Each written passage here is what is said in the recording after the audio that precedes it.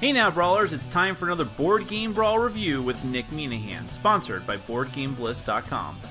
Hey people, today we're going to take a look at Kemomimi Panic from Japanime Games. This is actually a game that has been out for quite a few years in Japan, but Japanime Games, being who they are, it's right there in the name, they are bringing over as many games from Japan as they possibly can, and they got around to Kemomimi Panic.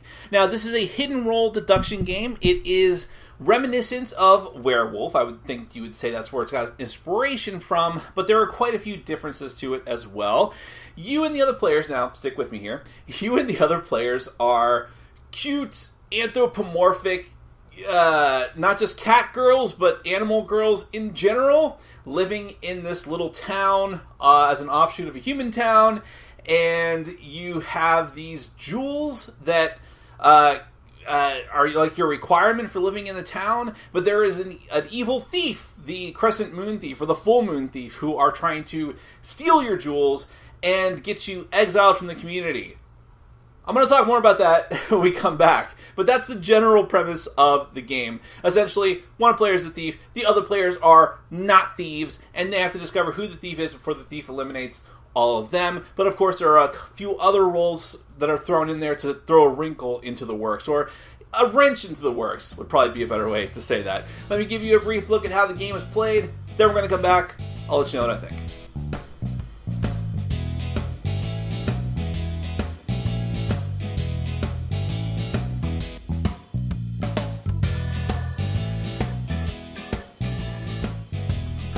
Kemomimi Panic is a competitive, team-based, secret role deduction game for 4 to 8 players. One player is secretly the great thief Crescent Moon, attempting to steal the jewelry of all the townsfolk of Moke Moke. Almost all of the other players, led by Detective Shamrock, are citizens with their own quirks trying to get to the bottom of the mystery and protect their jewels, though one of them may also be an informant with her own agenda.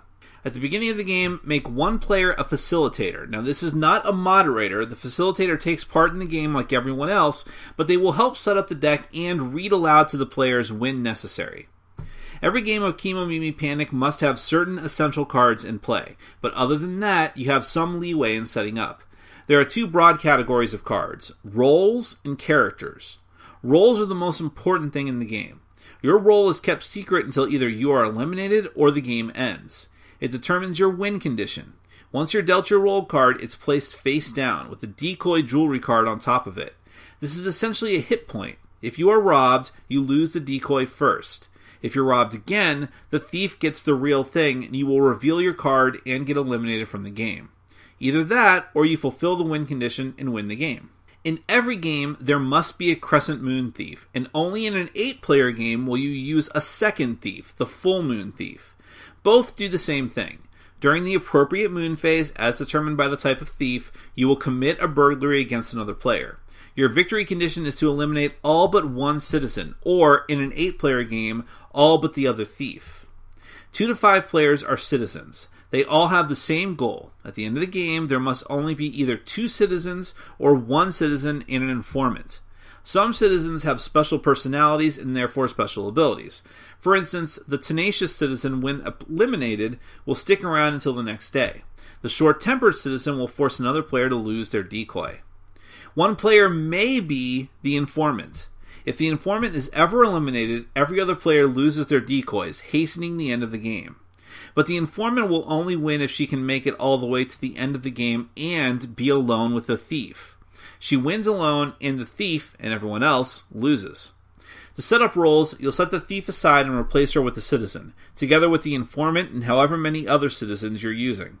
If you have 2 thieves, replace with 2 citizens. Shuffle these cards and remove 1 or 2 at random without looking at them. Then put the thief or thieves back in the deck, shuffle, and deal them out face down to each player. They'll look at the card and place it back down underneath a decoy card. By doing this, you are making sure no one knows if the informant is actually in the game or not. If you're using citizens with special powers, you also can't be sure which ones are actually in play. Character cards are different. These are always public information and will give you a special power to use during the game, which is either always on or limited use. One player must always be Detective Shamrock. During the starting phase of the game, one other player must reveal to you whether or not they're a citizen. If she gets a chance to be leader later in the game, she'll get to do it again with someone else. Other than her, you have freedom to choose which other characters to use, and you have 27 different options. You can do it randomly, choose particular characters, or use suggested setups from the rulebook. Regardless, characters are always face up in front of the player. Every character has a different special ability. For example, Lieutenant Teresa can skip voting once per game and force another player to lose a decoy. Bara Bara the Influencer can force everyone to vote I once per game. And Mindy the Archaeologist can claim someone else's lost decoy as her own, again, once per game. The last bit of setup is the moon card. One side is the crescent moon, the other is the full moon. At the start of the game, it's flipped crescent side up and given to the player to the left of the detective player. That player is the current leader for the round, and the crescent side of the card means that the crescent thief will commit a burglary that very same night. After the setup, begin the game with the starting phase, which is where Detective Shamrock will use her power. Every player except the player Shamrock chooses and Shamrock herself will close their eyes. The other player will either make an A-OK sign to indicate they're a citizen, or cross their arms to make an X if they are not, meaning that they're either a thief or an informant, but Shamrock doesn't know for sure. After everyone opens their eyes, the Shamrock player must reveal what she learned and can't lie. The group can then discuss who they want to accuse of being the thief. After a brief discussion, the leader for the round will point the target card at another player they suspect of being the thief. Everyone will vote simultaneously, and if more than half the players vote I, that player loses their decoy, or, if they have no decoy, they are eliminated and will flip their roll card over. After that, if the moon is in the right phase, the crescent moon thief will strike and commit a burglary. On full moon nights, there will be no burglary except in an 8-player game. To start a burglary, put the target card in the center of the table. The facilitator tells everyone to extend their hand over the card and close their eyes. Then he tells whoever the thief is to open their eyes and point the target card at the person they want to rob, then close their eyes again. Then everyone opens their eyes again. Whoever the target card is pointing towards has been robbed and will lose a decoy or be eliminated. After this, the moon card is flipped to its other side and passed to the next player in clockwise order, who is now the leader. Start another day phase.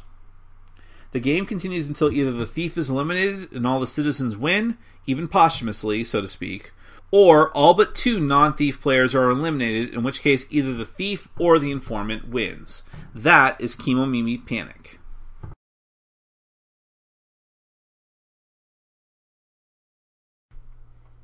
Well, I think it's fair to say that without Werewolf, Kemomimi Panic wouldn't exist, but I think it's also fair to say, at least in my opinion, since that's my review, that Kemomimi Panic improves upon the original Werewolf. I know some people are going to find that really contentious because Werewolf is some sort of sacred cow to some people, but I've never liked it. I thought it was, at best, an average game, and you had to have the exact right group of people to play it with. But some iterations of Werewolf are absolutely terrible. And if you have the wrong group, it's terrible. Kemomimi Panic keeps it very simple, keeps the player count low, which I think is fine. How often are you going to have 30 people together? And it lets everyone be involved, keeps it fast, keeps it simple, and it's just, in my opinion, a better version of it, even though it also has some rough edges.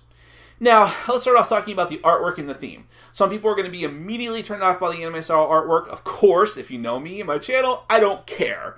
I like anime manga-style artwork, so it's fine for me. I will say, however, that there is some tonal dissonance going on with the artwork that is not a big deal, but I immediately notice it, and so do the other people that I played it with. Cards are either... They're all anime girls, younger-looking girls, with animal ears and tails and things like that. Fine. Most of them are very innocent looking. Some of them, a pretty good chunk of them, have blatant fan service to varying degrees.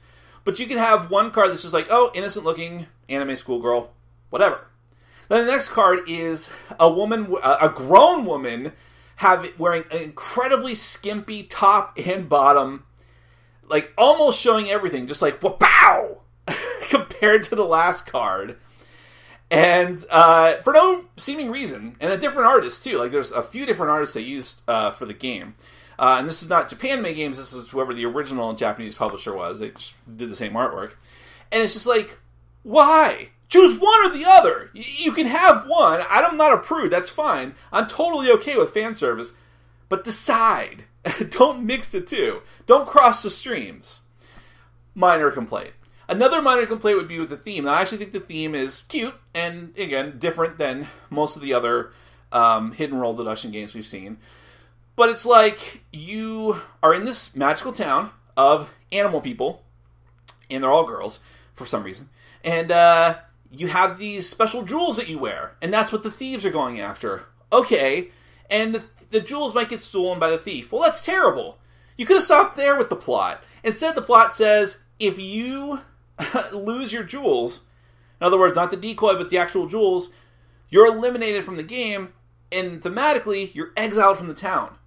Why? That doesn't make any sense. That's so cruel. That's like, oh, you just got robbed, and now you have to leave. Like, oh my god, I'm so sorry. That was terrible. You lost your most valuable possession. The jewels that we all have. It's so awful. Oh. Get out! Get out right now. I can't be associated with you anymore. We want you out of the town. Like, that's victim shaming. I'm sorry. Okay. I'm being a little bit jokey, but I did notice. I thought it was pretty funny.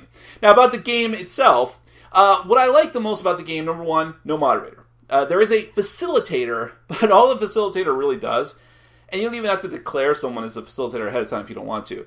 Just says, whenever you have to close your eyes or make some sort of decision like that, the facilitator will be the one to do it. So that, 4 to 8 people don't have to memorize a little tiny script. And it's not a big deal. It happens a couple times per game. So I like that. They have the same impact on the game as everyone else. They take part in the game just like everyone else. It works great. I like the fact that there's a lower player count. I don't think you need to be playing this type of game with 30, 40 people. And and it actually works well. So first off, I'll mention this. We actually played a couple games and recorded them, so we'll be able to see those in a few days. And we just did it with 5 players. But I ended up playing a third game with the maximum player count of 8, and it still worked pretty good. I mean, you have the 2 thieves, so it's a bit weird, but it also means that it actually goes at a faster pace. The game scales to keep the game moving quickly, especially when things like the informant being found happens.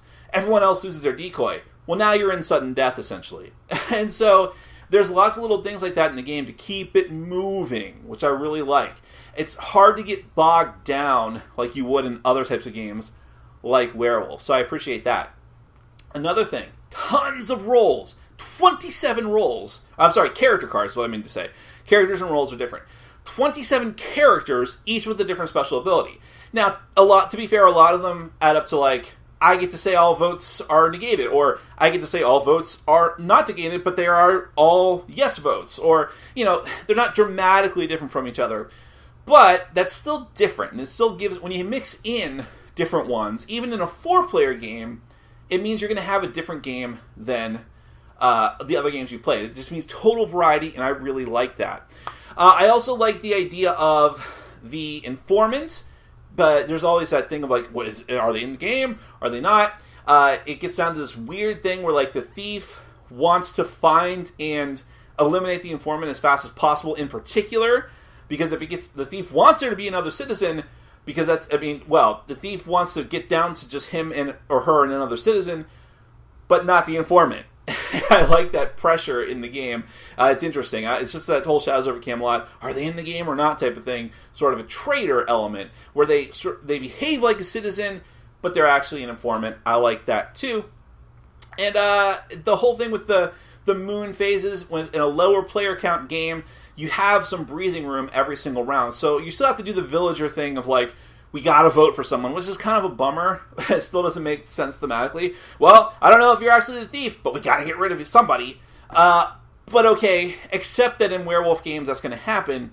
At least with anything less than 8 players, you have a breathing room every other round where the thief doesn't burgle somebody. Sounds funny to say burgle somebody. Also, I think some people I played with expressed some concern about the whole decoy system, how you effectively have 2 hit points.